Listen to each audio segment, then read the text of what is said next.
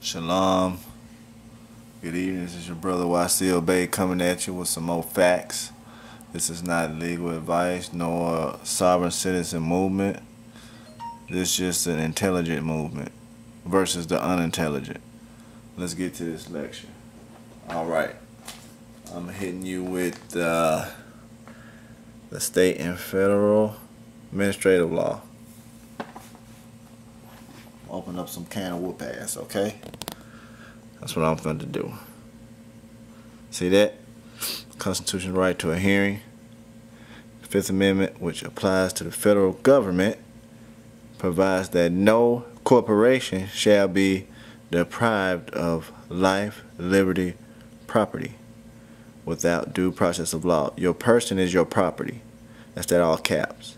You know what I'm saying? Contains, or it can not be your all caps. It can be your regular name, your regular no man that you put with the capital. You know what I'm saying?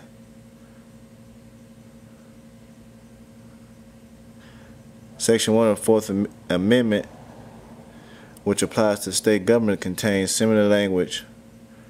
State constitution also provide for due process and may provide more but not less protection than the federal Constitution. So we finna get down to the meat and potatoes, people. You know what I'm saying? Look, y'all are going to welfare hearings. Excuse me.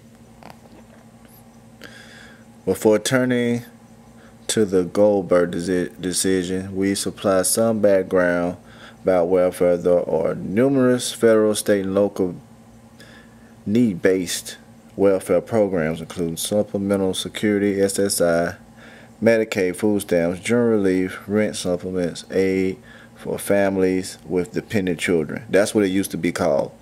Now, the welfare program involved in Goldberg was fundamentally altered and renamed Temporary Assistance for Needy Families, which is TANF. In 1996, under TANF, welfare is no longer an entitlement, people. You see that? And the states are permitted to design their own programs.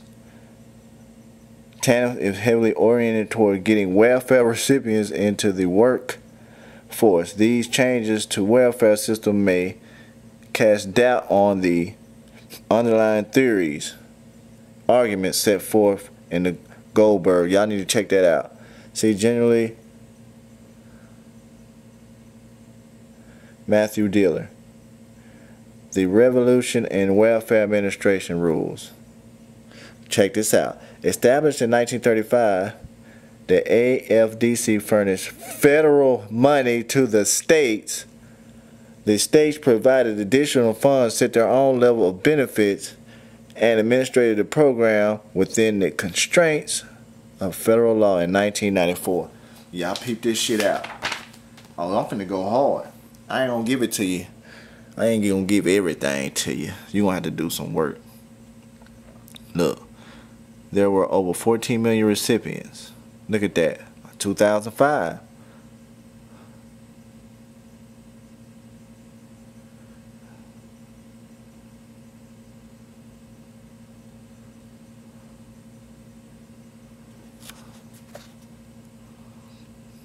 Check that out.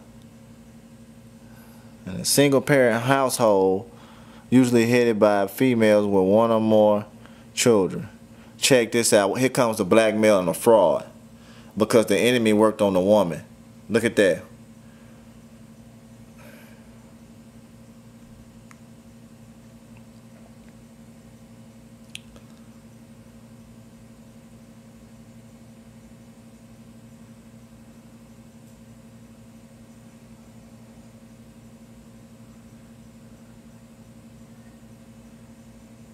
Look at that. For various reasons, such failure to meet the needs standing because of a change in resource. In addition, welfare can be terminated if a qualified parent does not cooperate in obtaining support from an absent parent, which means blackmail, giving up, snitching, giving up, stealing identity, all that, without somebody's implied, express, verbal, written consent.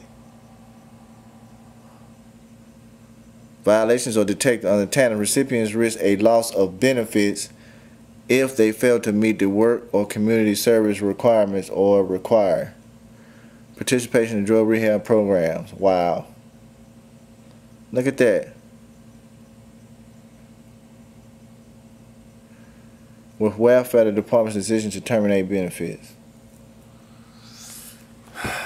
Check this shit out. Check this shit out. Oh, y'all want to get y'all laugh on? Huh? Let's do it. Now listen to this. Listen to spill the beans.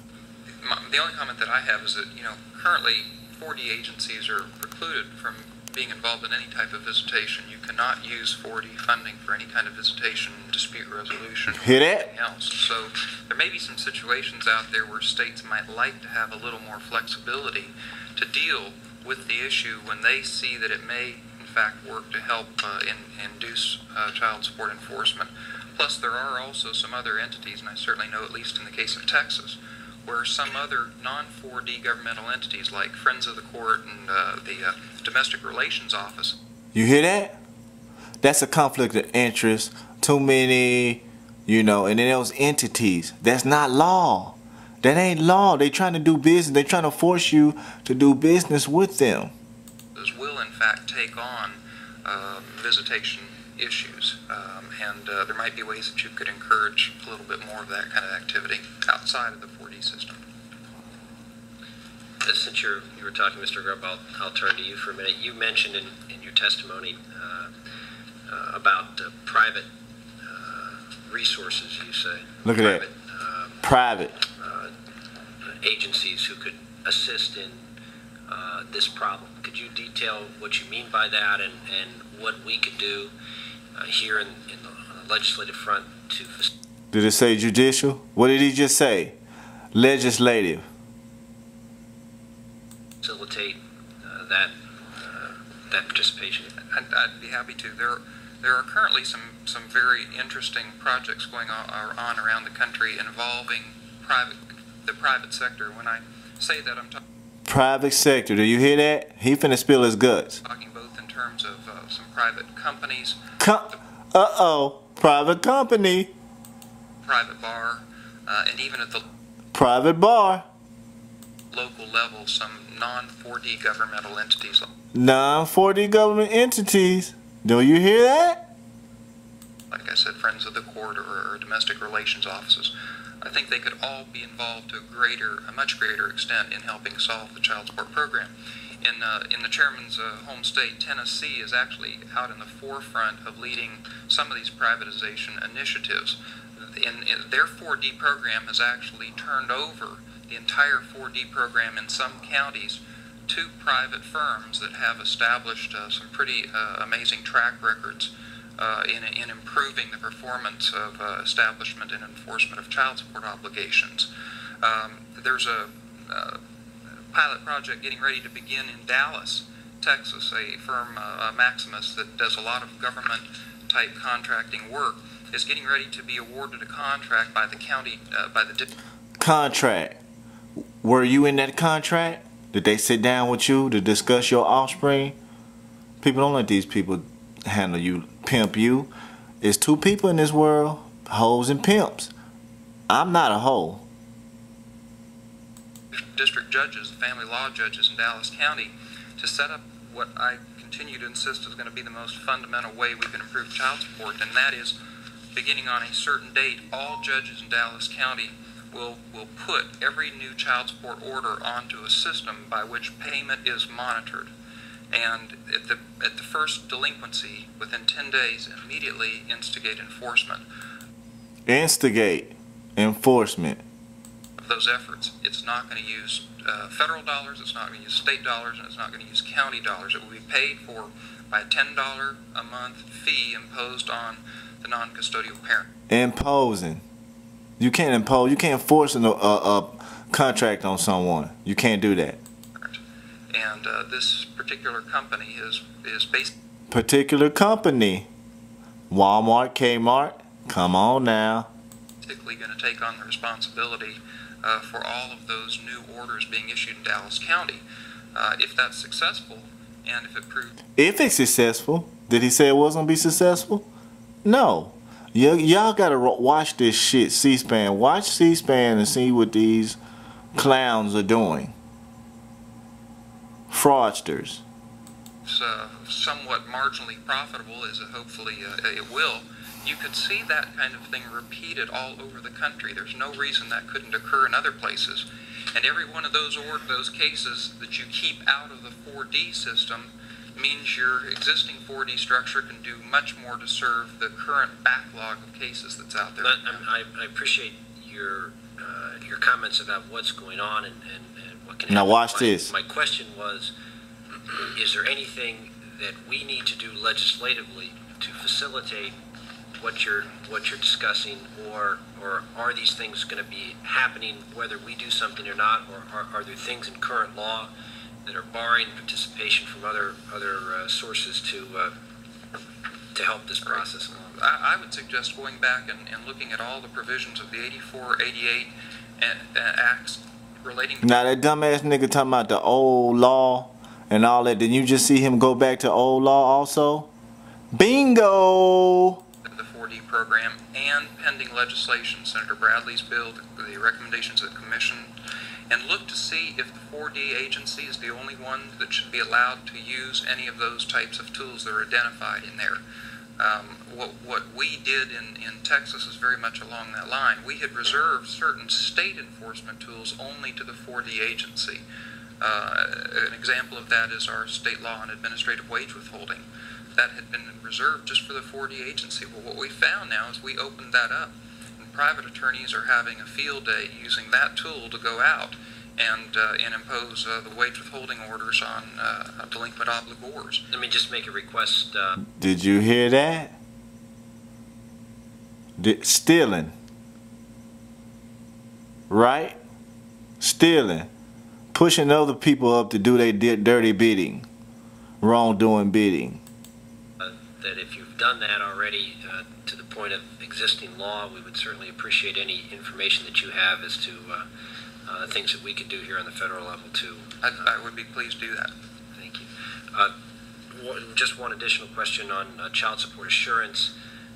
Mr. Jackson, you mentioned that the APWA was in favor of child support assurance. I don't think anyone else really testified one way or another about that. Does anybody have any comments about that? The American Bar Association did not take a specific position on child assurance.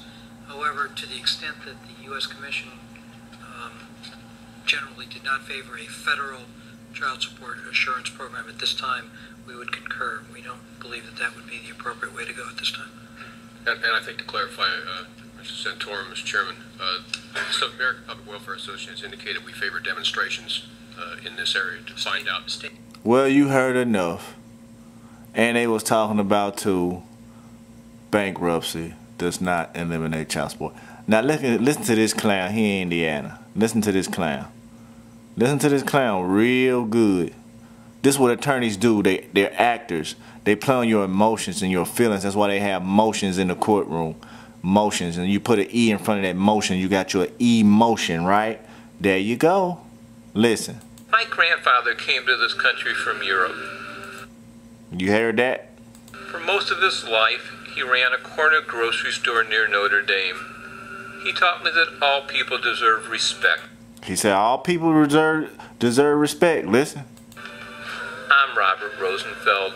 Now, I'm an attorney who helps good people win Social Security disability. You deserve respect. At my law firm, you're not a case, you're a person. He said you're not a case, you're a person, and we know what person mean under the IRS tax code, right? Right. Check this out. Check this out.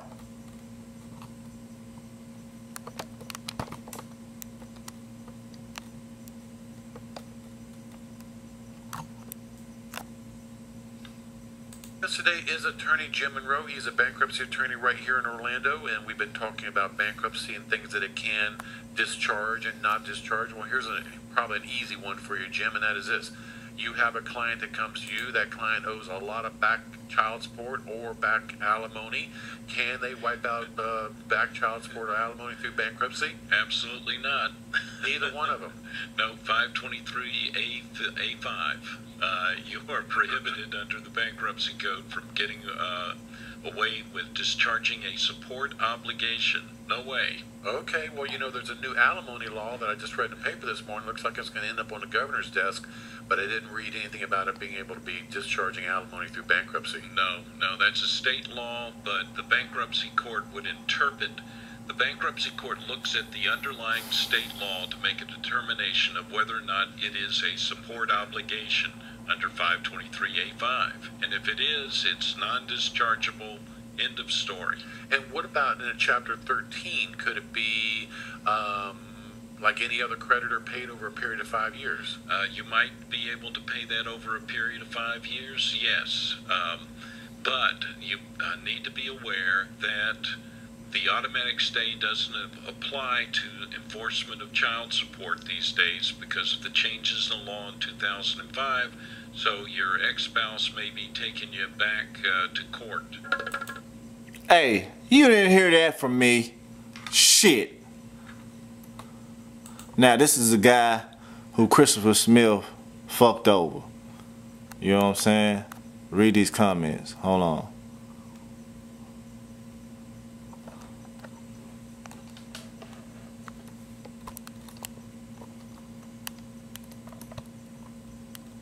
Has he contacted you yet? Nope. His name Gregory Taylor. People look it up.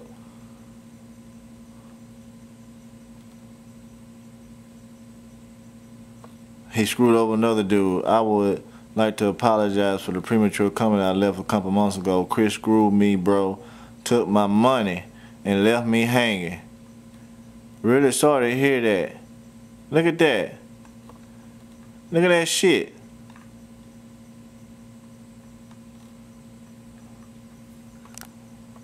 Nigga's a clown, man. Y'all need to do y'all homework. Well, I'm finna give y'all some comedy. I'm finna show you who you are, okay? That's Christopher Smith and the child support people right here. And this is you, right? And just listen to me. You can listen to me in the background. You can listen to Amen and all the brothers who beat child support. My boys in Indiana, my main man, you know, Naru, you know what I'm saying? He gonna be in the background talking to you too. He been trying to tell y'all niggas for so long. You know what I'm saying? And if you don't understand this movie, you'll never understand or overstand the bullshit that's going on with you. Now check this out.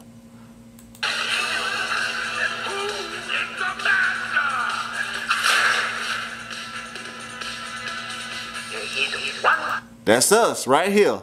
That's me right there. Look.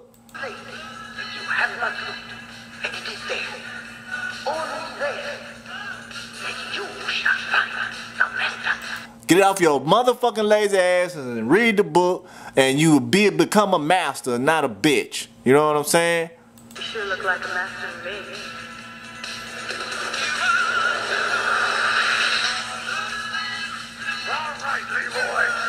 This is what happened when you read right here, see? And then, look. Your shit ain't working out, Christopher Smith.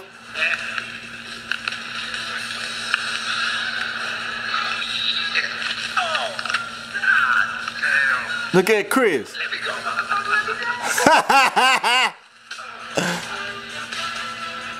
Look at that. You got that knowledge finna go. Look at that. That's that knowledge. You know what I'm saying? Look, that's that bankruptcy.